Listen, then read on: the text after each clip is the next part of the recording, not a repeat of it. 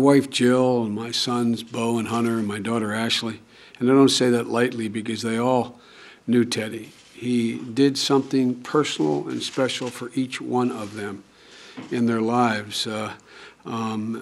Truly are distressed by his passing. And our hearts go out to Teddy Jr. and Patrick and Kara and Vicki, with whom I spoke this morning, and the whole Kennedy family.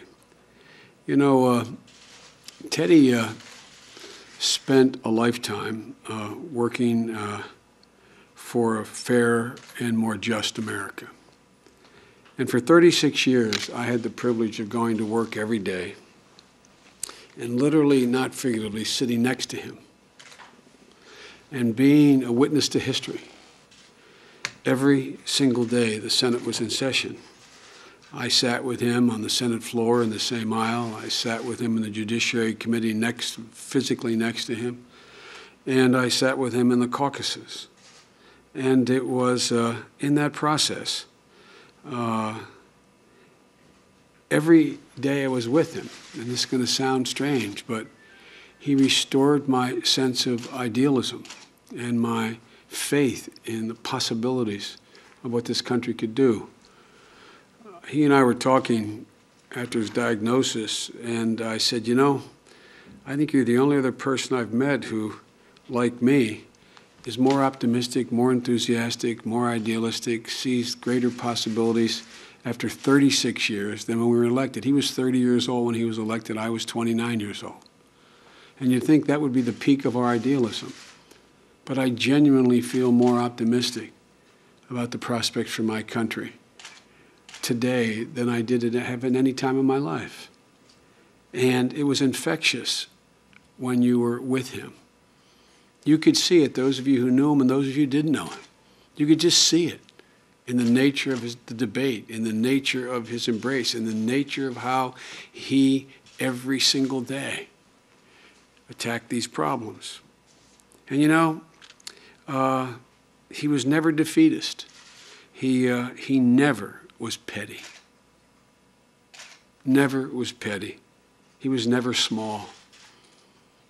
And in the process of his doing, he made everybody he worked with bigger, both his adversaries as well as his allies.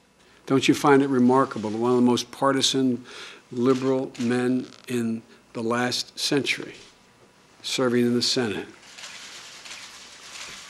had so many of his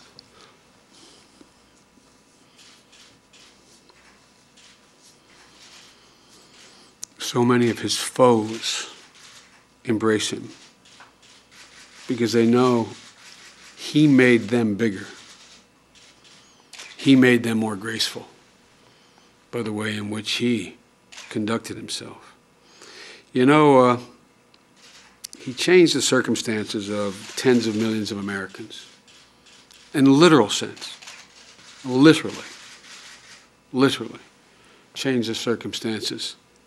He changed also another aspect of it, as I observed about him. He changed not only their physical circumstance, he changed how they looked at themselves and how they looked at one another. That's a remarkable contribution for any man or woman to make. And for the hundreds, if not thousands of us who got to know him personally, he actually, how can I say it? He altered our lives as well. Through the grace of God and an accident of history, I was privileged to be one of those people. And every important event in my adult life, as I look back this morning and talking to Vicki, every single one, he was there. He was there to encourage, to counsel, to be empathetic, to lift up. From 1972 as a 29-year-old kid with 3 weeks left to go in a campaign, him showing up at the Delaware Armory in the middle of what we called Little Italy, would never vote nationally for a Democrat. I won by 3,100 votes and got 85% of the vote in that district, or something to that effect. I literally would not be standing here were it not for Teddy Kennedy, not figuratively. It's not hyperbole, literally. He was there. He stood with me when my wife and daughter were killed in an accident. He was on the phone with me literally every day in the hospital. My 2 children were attempting, and God willing, God thankfully, survived very serious injuries. I'd turn around and it would be some specialist from Massachusetts, a doc I never even asked for, literally, sitting in the room with me.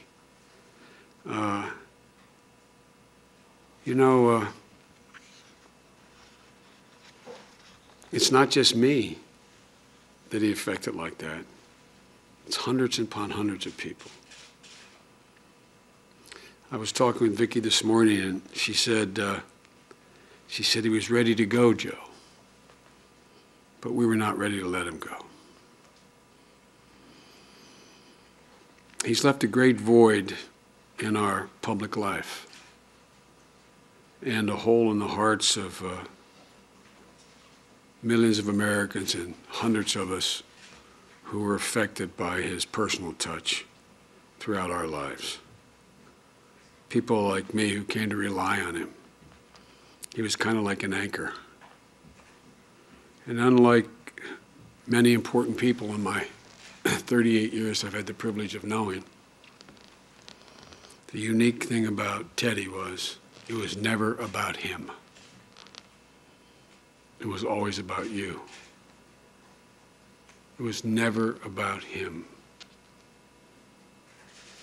There's people I admire who are great women and men, but at the end of the day, it gets down to it being about them. With Teddy, it was never about him. Well, today we lost a truly remarkable man. To paraphrase Shakespeare, I don't think we shall ever see his like again. But I think the legacy he left is not just in the landmark legislation he passed,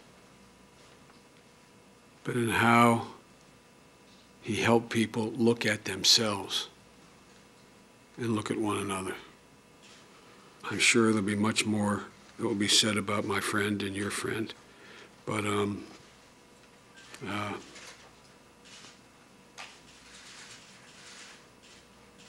he changed the political landscape for almost a half a century.